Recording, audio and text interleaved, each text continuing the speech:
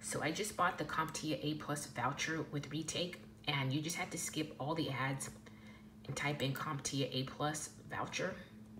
Then once you get to the website, just go to Comptia A Plus store or just Comptia store.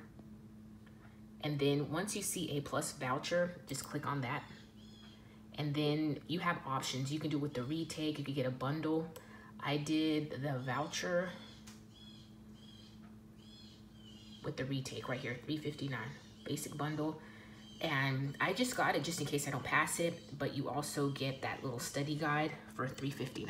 But one of the things that gave me the confidence to buy the voucher was speaking to a family friend that is already in the industry, and they just made it sound like Comptia A Plus was a really easy test and that I should just go ahead and take it.